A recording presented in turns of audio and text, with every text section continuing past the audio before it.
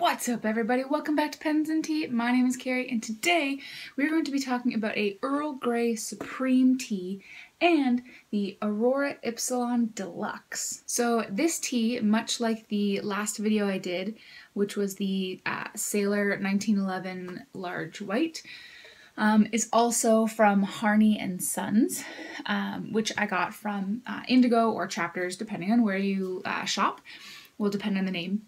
The other one was called Paris, and this one is Earl Grey Supreme.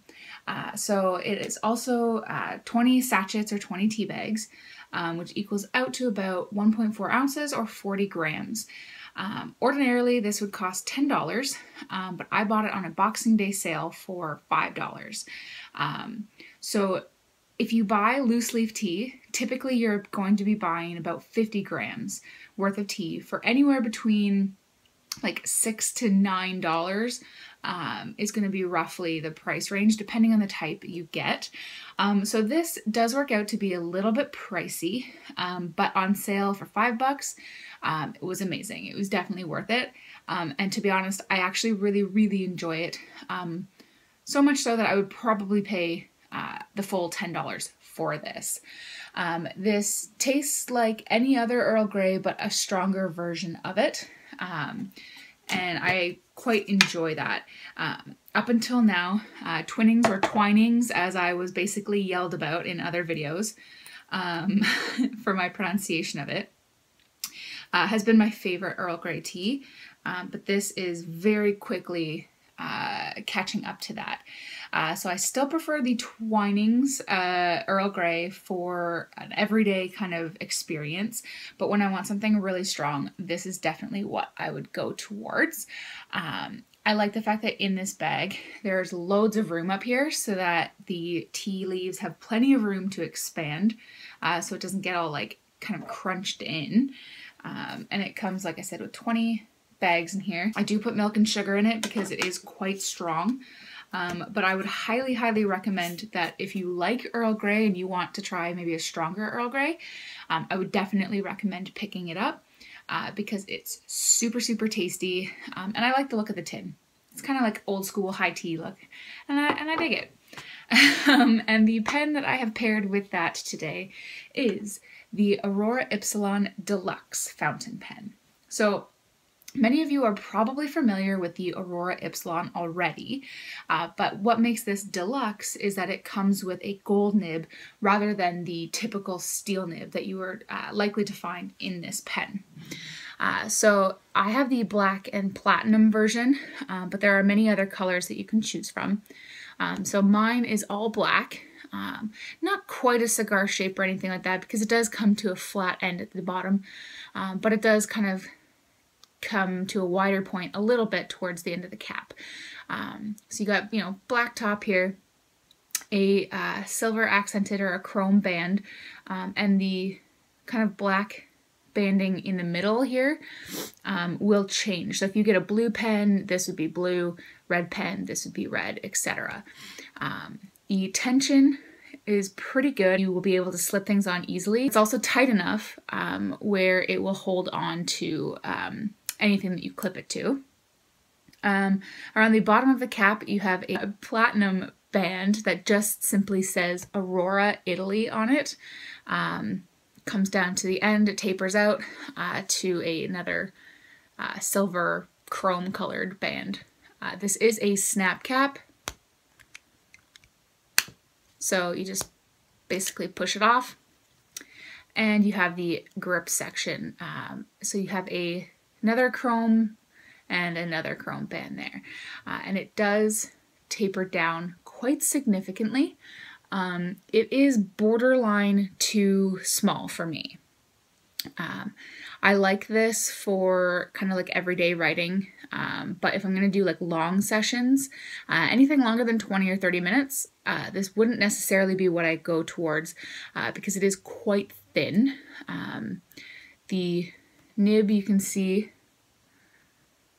is a 14 karat medium nib.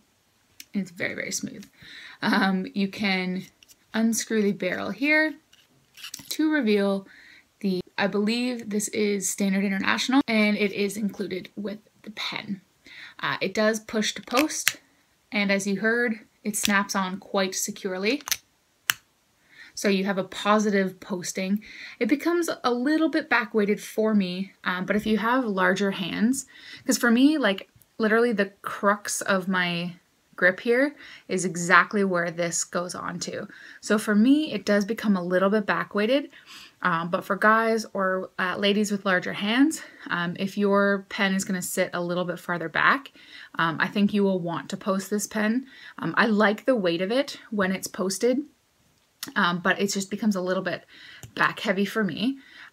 Unposted still sits very comfortably in my hand, but I really do think people with larger hands, you will want to post this.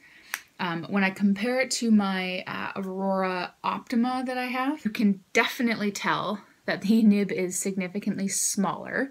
This, of course, is also a 14 karat gold nib, but you can tell that it is much, much smaller, and the grip section is much larger as well. This, though, also has almost, actually over double the price tag of this one, though, so this is also his piston. I do have a review of this one up as well. Gun to my head between the two, I would choose this one, but I do really enjoy the Ipsilon. One pen that's pretty famous for having a very narrow grip section is the Pilot Metropolitan, and up against the Aurora Epsilon, it's pretty similar. I would say the Pilot Metropolitan has a slightly slimmer grip section towards the tapered end, but it's pretty close. So if you really, really hate the grip section of the Pilot Metropolitan, I would not recommend the Aurora Ipsilon.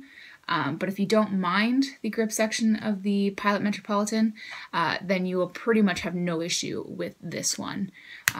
So I dig it. Price point, usually you'll find these for about $200 US dollars for the deluxe version. Like I said, the steel version you can get much cheaper. I bought this on a Boxing Day sale from Pen Chalet, so it was 15% off of that for me. So for Canadians, if you are paying the full 200 US dollars, that will round to about 260 Canadian dollars in the price point that we have our dollar at today. So I would recommend waiting to get this on sale. But if you, like I said, if you really enjoy thinner pens, then this may be something that you would really, really want to go towards. But I'm going to stop rambling. Let's jump into the writing sample, and I'll show you what this bad boy can do.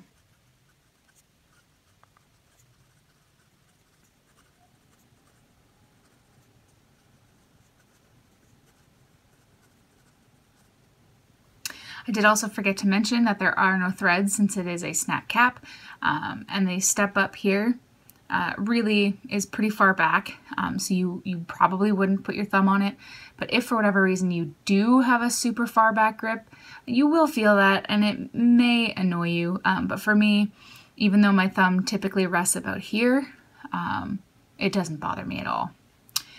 So the ink for today is Diatramentus Sahara Gray. And I don't understand why they've called it Sahara Gray. I mean, Sahara, sure, okay, it's kind of like desert, but gray, really? This is definitely a green.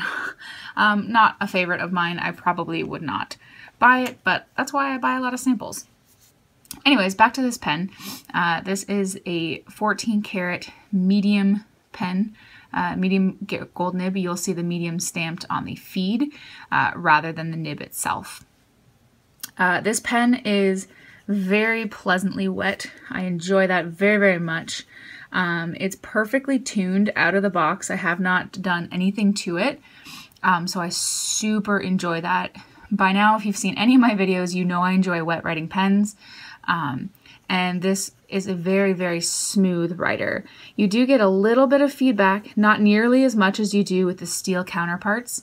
You do get a little bit of feedback, just enough to let you know that your pen is gliding across the paper, but really it's a very pleasant experience. The one thing I will say about this nib that I was not expecting and kind of dislike a little bit is that despite the fact that this is a gold nib, it is a very, very stiff nib. So you will get absolutely no bounce or anything to it. You get ever so slightly, a variation in line difference, but it's simply just because you're putting down more ink. But you have to press really, really hard to get that. So this is a very stiff nib, so don't expect anything in that regards. Reverse writing works very well, and it actually works like it's still pretty like wet writing for reverse writing. You get a hint of a scratch, but nothing really too crazy. So other than the fact that it's a super stiff nib, I actually really like the way that this writes. Like I said, it's nice and wet, and it's very, very smooth. So I really dig it. I would recommend that you pick one up if you like thinner pens. And of course, there are many, many other colors to choose from. But guys, that's going to be it for me today. If you liked the video, hit that thumbs up button. If you haven't done yet so already, please do subscribe by hitting that little circle in the middle there on your screen. New videos come out every Monday and Friday, and the occasional Tuesday Q&A.